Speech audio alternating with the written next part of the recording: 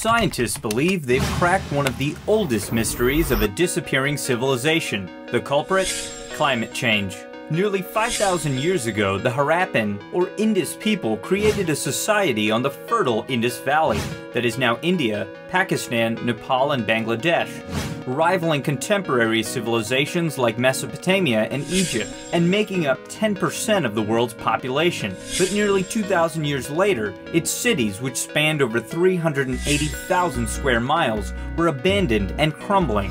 Scientists now believe the Harappan people fled their cities en masse and headed east in response to a climate change cycle of declining monsoon rains that stopped feeding rivers, which were key to keeping soil fertile for Indus Valley crops.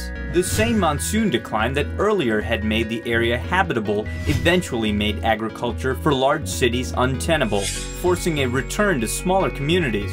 More science that shows climate change can wipe civilizations off the map, and maybe fodder for a prequel to Al Gore's Inconvenient Truth.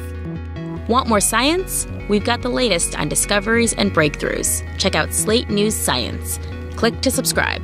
Like us on Facebook at Slate Video. Follow us on Twitter at Slate Viral.